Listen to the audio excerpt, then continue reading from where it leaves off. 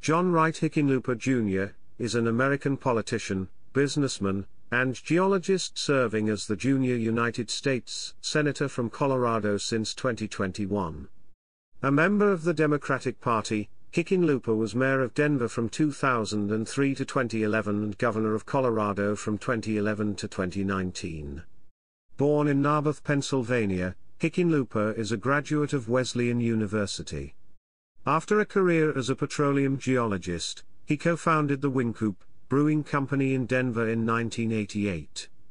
Hickenlooper was elected the 43rd mayor of Denver in 2003, serving 2 terms. After incumbent Governor Bill Ritter said that he would not seek re-election, Hickenlooper announced his intention to run for the Democratic nomination in January 2010. He won an uncontested primary and faced Constitution Party nominee Tom Tancredo, and Republican Party nominee Dan Mays in the general election. Hickenlooper won with 51% of the vote, and was re-elected in 2014, defeating Republican Bob Beaupres. As governor, he introduced universal background checks and banned high-capacity magazines in the wake of the 2012 Aurora, Colorado shooting. He expanded Medicaid under the provisions of the Affordable Care Act, halving the rate of uninsured people in the state. Having initially opposed marijuana legalization, he has gradually come to support it. He sought the Democratic nomination for President of the United States in 2019 but dropped out before primaries were held. He subsequently ran for the U.S. Senate, winning the Democratic nomination and the general election, defeating incumbent Republican Cory Gardner. At 68, Hickenlooper became the oldest first-term senator to represent Colorado. Chapter 1: Early Life, Education, and Career. Hickenlooper was born in Narberth, Pennsylvania, a middle-class area of the suburban Main Line of Philadelphia. He is the son of Ann Dorton Kennedy and John Wright Hickenlooper. His great-grandfather Andrew Hickenlooper was a Union general, and his grandfather Smith Hickenlooper was a United States federal judge. Hickenlooper was raised by his mother from a young age after his father's death. A 1970 graduate of the Haverford School, an independent boys' school in Haverford, Pennsylvania, he went on to attend Wesleyan University, where he received a BA in English in 1974 and a master's degree in geology in 1980. He recounted first smoking pot when he was 16 and using lithium carbonate capsules to go through with his final exam. Hickenlooper worked as a geologist in Colorado for Buckhorn Petroleum in the early 1980s. When Buckhorn was sold, Hickenlooper was laid off in 1986. He and 5 business partners opened the Wynkoop Brewing Company brewpub in October 1988 after raising startup funds from dozens of friends and family along with a Denver Economic Development Office loan. The Wynkoop was one of the first brewpubs in the United States. By 1996, Westword reported that Denver had more brewpubs per capita than any other city. He alleges his restaurant was the first to offer a designated driver program in Colorado. In 1989, Hickenlooper was arrested in Denver for driving while impaired and did community service. Chapter 2: Mayor of Denver. In 2003, Hickenlooper ran for mayor of Denver. Campaigning on his business experience, he developed a series of creative television ads that separated him from the rest of the crowded field, including one in which he addressed unhappiness over a recent increase in parking rates by walking the streets to feed meters. He won the election, and in July 2003 he took office as the 43rd mayor of Denver. Time magazine named him one of America's 5 best big city mayors in 2005. On taking office, Hickenlooper inherited a $70 million budget deficit, the worst in city history, which he was able to eliminate in his first term without major service cuts or layoffs, according to Time. He won bipartisan support for a multi-billion-dollar mass public transit project, intended in part to attract investment and funded by a voter-approved sales tax increase. In 2003, Hickenlooper announced a 10-year plan to end homelessness in Denver, citing it as one of the issues that prompted him to run for mayor. 280 U.S. cities announced similar plans. The effort did not end homelessness in Denver, and in 2015 Denver's city auditor released a scathing audit faulting the plan's implementation. The head of the agency responsible defended the program, saying it was still housing 300 to 400 people a month in varying ways, while Hickenlooper argued that the point of such an ambitious target was to focus attention and resources on the problem. In his governor's budget requests for 2017-18, he asked lawmakers to allocate $12.3 million from taxes on marijuana to building homes for chronically homeless people. Hickenlooper established the Denver Scholarship Foundation, providing needs-based college scholarships to high school graduates. In May 2007, Hickenlooper was re-elected with 88% of the vote. He resigned as mayor just before his inauguration as governor. Chapter 2 Section 1, 2008 Democratic National Convention. Hickenlooper was an executive member of the Denver 2008 Convention Host Committee and helped lead the successful campaign for Denver to host the 2008 Democratic National Convention, which was also the centennial anniversary of the city's hosting of the 1908 Democratic National Convention. In a controversial move decried by critics as breaching partisan ethics, the Hickenlooper administration arranged for the DNC Host Committee, a private nonprofit organization, to get untaxed fuel from Denver city-owned pumps, saving them $0.404 per U.S. gallon. Once the arrangement came to light, the Host Committee agreed to pay taxes on the fuel already consumed and on all future fuel purchases. Also, Coors Brewing Company, based in Golden, Colorado, used waste beer to provide the ethanol to power a fleet of flex fuel vehicles used during the convention. Chapter 3, Governor of Colorado. Chapter 3 Section 1, Elections. Chapter 3 Section 1 Subsection 2 2010. Hickenlooper was viewed as a possible contender for governor of Colorado in the November 2006 election to replace term-limited Republican Governor Bill Owens. Despite a draft Hick campaign, he announced on February 6, 2006, that he would not run for governor. Later, he supported Democratic candidate Bill Ritter, Denver's former district attorney, who was subsequently elected. After Ritter announced on January 6, 2010, that he would step down at the end of his term, Hickenlooper was cited as a potential candidate for governor. He said that if Salazar mounted a bid for governor, he would likely not challenge him in a Democratic primary. On January 7, 2010, Salazar confirmed that he would not run for governor in 2010, and endorsed Hickenlooper. On January 12, 2010, media outlets reported that Hickenlooper would begin a campaign for governor. On August 5, 2010, he selected CSU Pueblo President Joseph A. Garcia as his running mate.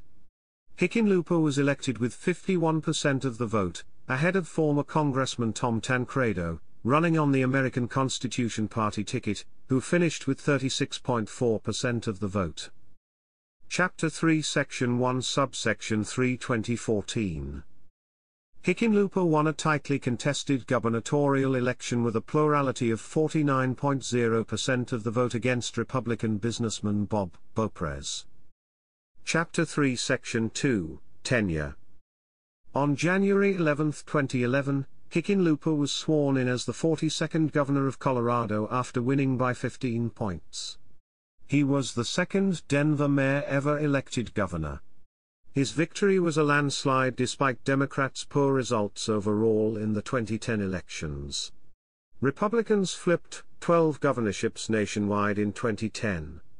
NPR described Hickenlooper as having a pro-business centrist profile and as known to try to build consensus and compromise on tough issues, while 5,280 called him as one of those unicorn rare, truly apolitical politicians, noting support from business leaders and some Republicans. On December 4, 2012, Hickenlooper was elected to serve as vice chair of the Democratic Governors Association. On August 25, 2017.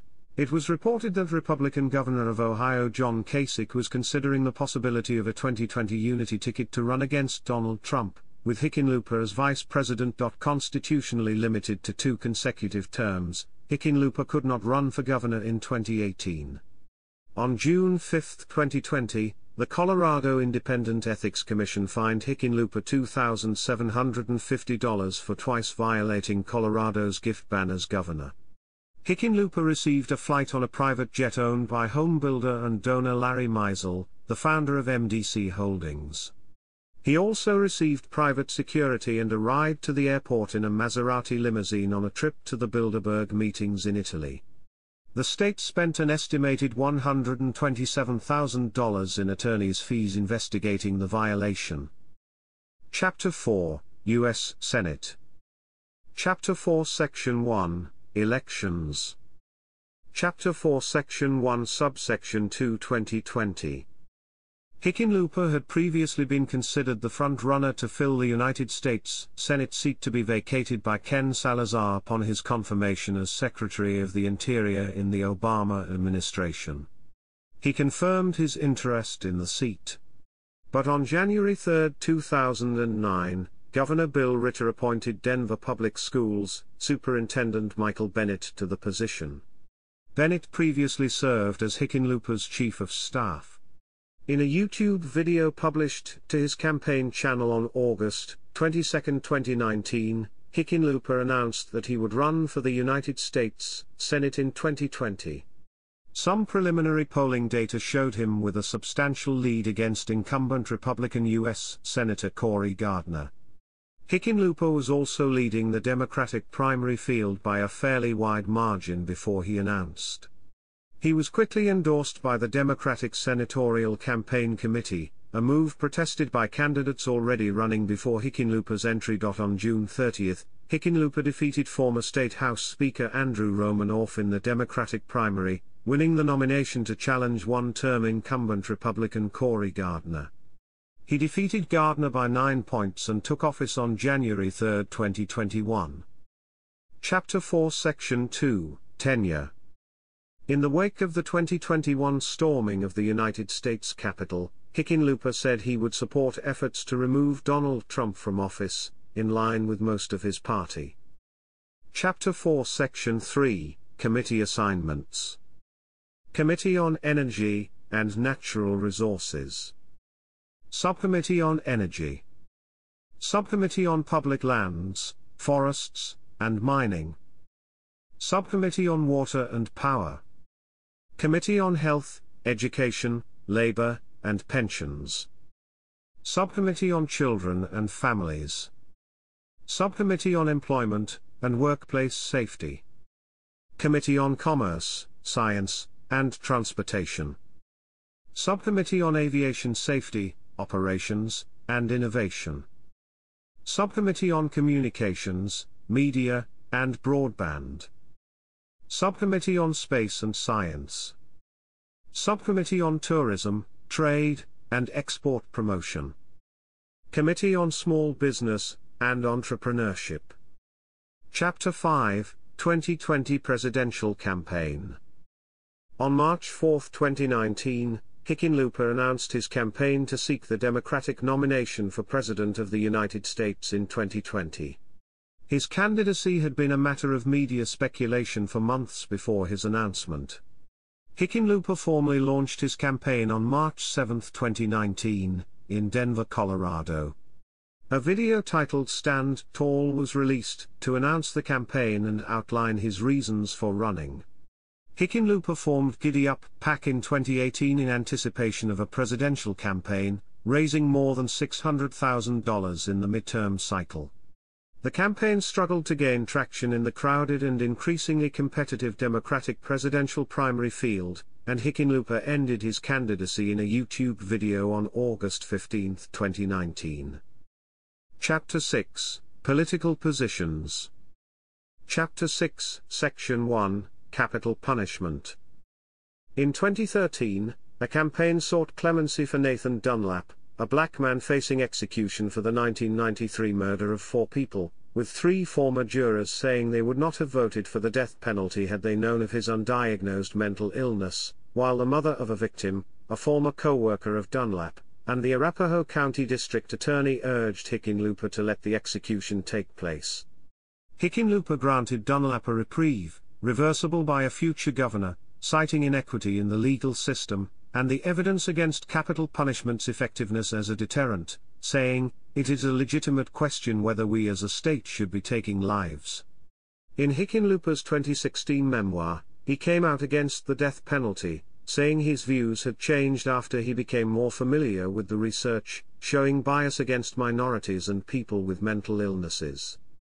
Chapter 6, Section 2, Disaster Recovery. In May 2014, Hickenlooper signed 5 bills related to disaster relief in the wake of flooding and wildfires. The bills funded grants to remove flood debris from watersheds and to repair flood-damaged schools and damaged wastewater and drinking water systems. They also exempted people who lost homes from having to pay property taxes and out-of-state disaster workers from having to pay Colorado state income tax. Chapter 6, Section 3, Drug Policy. In 2006, Denver voted to decriminalize possession of small amounts of cannabis, becoming one of the first major U.S. cities to do so. Hickenlooper opposed the initiative, and said it would not override state law, which punished possession with a $100 fine. In 2012, he opposed Amendment 64, which made Colorado the first state along with Washington to allow the sale and recreational use of cannabis, but worked with the state legislature to enact the decision. A year after the measures came into effect, he said, "You don't want to be the first person to do something like this," telling other governors to wait a couple of years until a clear regulatory framework had been established. As Colorado's new laws have been implemented and the results become more clear, Hickenlooper's views have evolved. In May 2016, he said that Colorado's approach to cannabis legalization was beginning to look like it might work. In 2019, he said he would be happy to decriminalize cannabis at a federal level if he became president. He also said that the federal government should not stop states from decriminalizing currently illicit drugs beyond marijuana, as well as allowing for safe, supervised injection sites. Chapter 6, Section 4, Economic Policy. In March 2014, Hickenlooper signed House Bill 1241, which funded the Rural Economic Development Initiative. In 2016, Hickenlooper launched a program called Skillful, with the help of LinkedIn and the Markle Foundation. The program uses online tools and on-the-ground advisors to help businesses create job descriptions to tap into a wider job pool and help job seekers fill high-need jobs and connect them with job training. 20 other states are now following. In 2017, Skillful added the Governor's Coaching Corps program, a career coaching initiative operated out of Workforce Center, community colleges, and nonprofits, with the help of a $25.8 million grant from Microsoft. Hickenlooper calls himself a fiscal conservative. He has said, "I don't think the government needs to be bigger. I think the government's got to work, and people have got to believe in government, and I think that's part of the problem, and I think what a lot of Americans want is better government, not bigger government." Chapter 6, Section 5, Energy and Environment. Hickenlooper's administration created the first methane capture regulations for oil and gas companies in the entire country. The rules prevented 95% of volatile organic compounds and methane from leaking from hydraulic fracturing wells. The rules were later used as blueprints for California, Canada, and the federal government's own new rules. After Trump announced that the United States would leave the Paris Climate Accord, Hickenlooper joined more than a dozen other states in retaining the Accord's greenhouse gas emission reduction goals. NPR has called Hickenlooper a strong supporter of Colorado's oil and gas industry. Unlike most Democrats, he supports hydraulic fracking, a controversial oil and natural gas extraction process. Before politics, Hickenlooper was a geologist. He believes fracking is a beneficial practice with minimal environmental harm, even testifying in a 2013 hearing before the Senate Committee on Energy and Natural Resources that he had drunk a glass of fracking fluid produced by Halliburton. In February 2021, Hickenlooper was one of 7 Democratic U.S. senators to join Republicans in blocking a ban of hydraulic fracturing, commonly known as fracking. Chapter 6, Section 6, Gun Control. Exactly 8 months after the 2012 mass shooting in Aurora, Colorado, Hickenlooper signed bills into law requiring universal background checks on all gun transfers in Colorado except gifts between immediate family members and banning magazines with more than 15 rounds. Although most Coloradans supported the measures, according to polling by the Denver Post, the bill's opponents gathered enough signatures to trigger special elections leading to the ousting of Democratic state senators John Morse and Angela Giron and the resignation of Evie Hudok. Hickenlooper was a member of Mayors Against Illegal Guns until 2011. In 2018, he supported a red flag or extreme risk protection order bill in the legislature that would have allowed judges to temporarily restrict firearm access to those deemed a significant risk, to themselves or others. The GOP-controlled state Senate never let the bill out of committee that legislative session. Chapter 6, Section 7, Health Care. Hickenlooper expanded Medicaid and established Colorado's health insurance marketplace, Connect for Health Colorado, through the provisions of the Affordable Care Act. The state's uninsured rate dropped from 14.3% in 2013 to 6.5% in 2017. Approximately 350,000 Coloradans, about a quarter of whom are undocumented immigrants and thus ineligible for public insurance, remained without insurance coverage. The price of health insurance coverage continued to rise in Colorado, which has some of the highest premiums in the nation. Chapter 6, Section 8, Immigration.